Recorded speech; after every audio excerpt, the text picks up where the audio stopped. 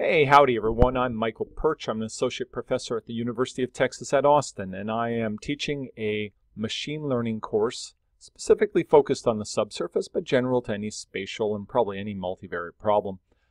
Try to make things pretty accessible here. Let's go ahead and dive into a discussion about Bayesian linear regression. And I have to confess something. I have been a little bit biased towards the frequentist approach. And so I think it's important we cover a little bit of Bayesian approaches for machine learning. We will have this lecture here on Bayesian linear regression, and we will also cover naive Bayes from the standpoint of regression also. All right, so let's dive into it. This is going to be a bit of a long lecture with multiple parts. I'll break it up into multiple videos so it's not too difficult to wade through. All right, what's the motivation? Why do we want to cover Bayesian linear regression? Well, first and foremost, we want to make sure that we extend from the frequentist approach to cover Bayesian types of approaches. Now, with the frequentist approach, what happens is we're really just focused on the fit of the model to the data. Now, with the Bayesian approach, what we're able to do is we can include a prior distribution for the model parameters, and we can then calculate a likelihood from the data in order to sample the posterior for the model parameters. Everything is integrating uncertainty, prior, the likelihood, the posterior of the parameters. All right, so let's go ahead, let's jump into it. First of all, a recap on linear regression. I did this last lecture. I don't want to get too much into it now, but the main points I should make is the fact that it's ordinary least squares regression.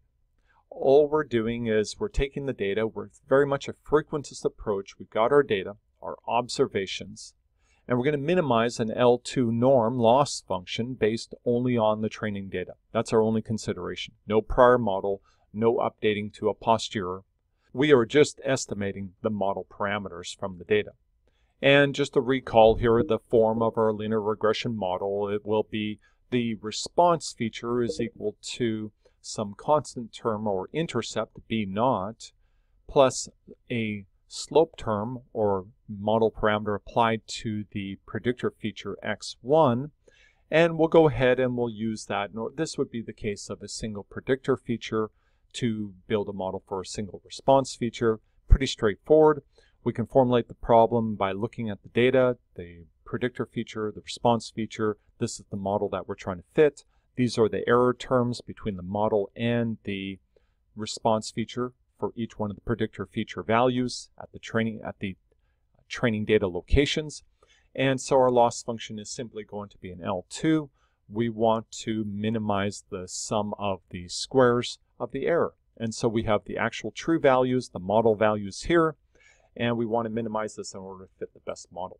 And of course, this extends to the case in which we have multiple predictor features. Our model would be shown right here, where we're in fact taking the summation of the coefficient slope terms applied to each one of the model features, alpha equals 1 through m predictor features, and we could generalize and talk about the residual sum of squares errors for that model, making predictions at all of the training locations for the specific response feature. Let's do a really quick recap on the Bayesian approach. And so we'll go back. There was a previous lecture on this. I also have an extended lecture within my Intro to Geostats course where I go into this quite a bit. We can look at the product rule. The product rule tells us that the joint probability B intersected with A event happening is equal to the conditional probability of A given B times the probability of B. And so we could go ahead and we could look at a Venn diagram and we could immediately understand that that's the case. It wouldn't take much effort. All we'd have to do is take this probability B and put it in the denominator down there, and we could prove it to ourselves that the probability of A given B is simply going to be equal to this intersection right here divided by the probability of B. And vice versa, the probability of B given A is simply going to be this intersected area divided by the probability of A. And if you take the denominator, put on the other side, you get the product rule. So not too hard. Now, it follows from just simple probability logic, it's axiomatic, that the probability of B intersection with A is equal to probability of A intersected with B. The symmetry works. And so we could take and substitute the two product rules into this axiomatic statement about symmetry, and the result would be this right here. The probability of A given B times probability of B is equal to probability of B given A times probability of A. And this is Bayes' theorem. Everything we're going to do with Bayesian methods is built upon this theorem.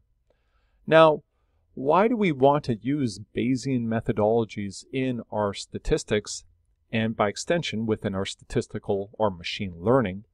Well, first of all, it is more flexible than the frequentist approach. There's many classes of problems we can't solve very well with frequentist methods. Probabilities can be based on degree of belief. We are able to update with new information in a very nice manner, and so we can solve a lot of problems that frequentists there wouldn't quite be the methodologies to be able to do it. Now, just a final comment around Bayes' theorem, we can readjust it a bit more, take the probability of B out from the left-hand side, put it as the denominator on the right-hand side, and we get the most popular form of Bayes' theorem. And what's a couple observations? The first one is it's quite cool that we can get the probability of A given B from the probability of B given A. And so this will come in very handy in many problems, and I show some of those problems in my earlier lecture on probability.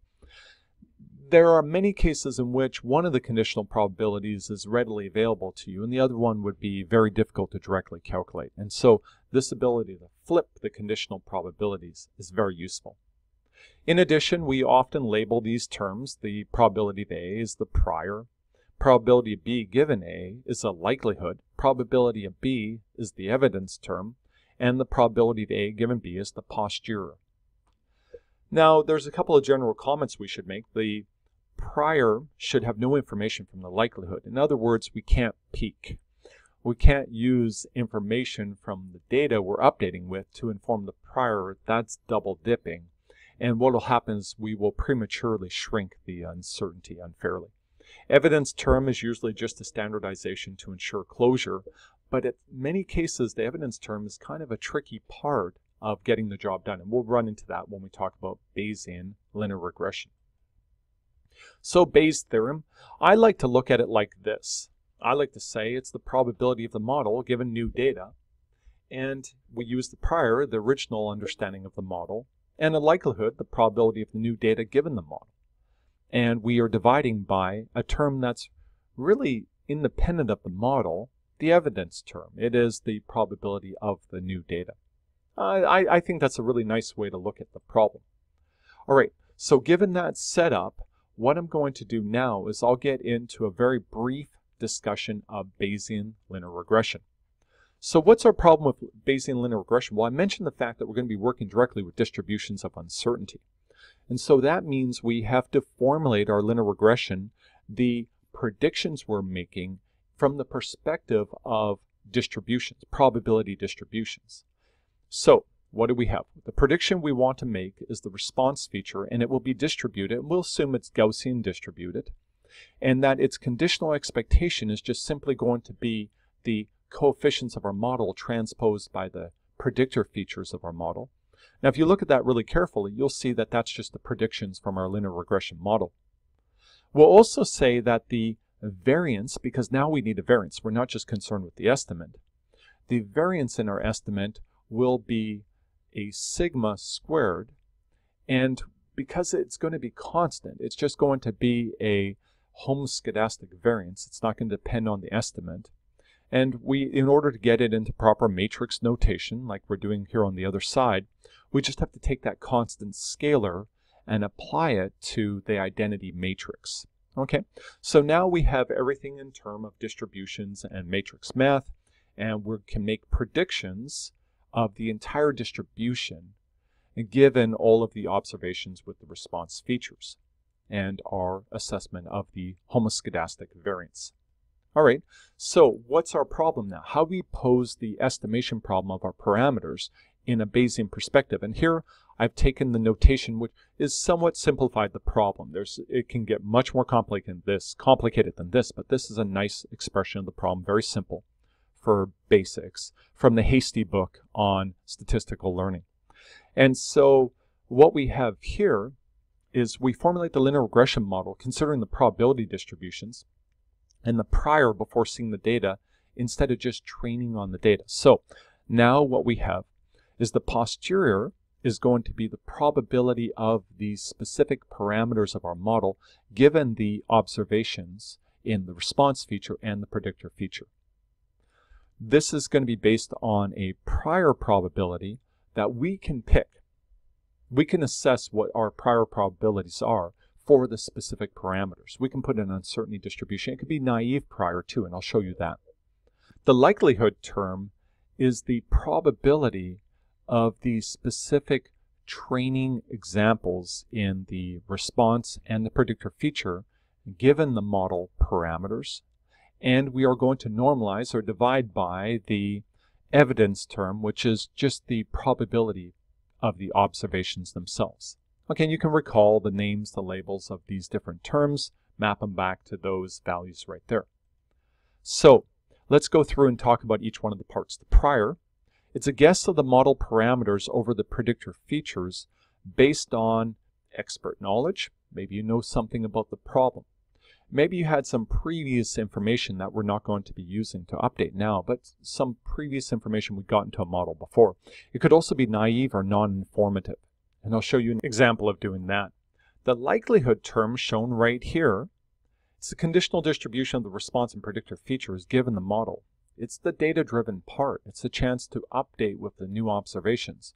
In machine learning speak, that's our training data and its impact upon the model. As the number of sample data increases, the likelihood is in fact going to become more precise. Its uncertainty will shrink and it will overwhelm the prior distribution at some point. So there's a kind of a cool push and pull between the prior and the likelihood. Conversely, if I use the prior that's also very small variance, it could overwhelm the likelihood term. So they're competing with each other. They're two sources of information. Very cool stuff. The evidence term, it's really a normalization constant. It ensures that we have closure of the system, that the posterior is a valid PDF, that the sum of the area under the curve is equal to 1. Now, what's very interesting is you can calculate it by integrating across the likelihood and prior over all possible combinations of the parameters. And if you do that, you'd be able to get this term. Turns out this is pretty tricky for continuous variables if you consider a higher dimensional space. And so in general, this is part of the reasons why we're motivated to use Markov Monte Carlo methods to in fact sample from the posterior in a way that we don't have to work out the evidence term. I'll talk about this in a little bit. And then the posterior, well, it's the conditional distribution of the model parameters given the response and predictor features that were observed within the training data. And also based on our prior model. And so this is really cool that we're able to build a model that has previous belief updated by local observations or new data. And so we have a combination of data-driven and based on expert knowledge or belief. I should also comment that as the number of data goes very large, we in fact get a model that will converge upon ordinary least squares linear regression.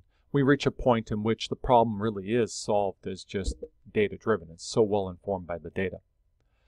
So how do we solve for the posterior distribution? Because that's now our challenge. We need to know what's the probability of specific parameters for our model given the observations and training and the prior information. And so generally what we can say is this is often, it's going to be intractable for continuous features for us to solve this problem directly. It'll require a sampling approach like Markov chain Monte Carlo. I'm going to end right there, and I will record a separate video, a short video, which gives a very, very basic introduction to Markov chain Monte Carlo methods to sample and to get at this posterior. And then I will have another video in which I show a solution for a model based on Python code and using some really great packages in Python to get the job done.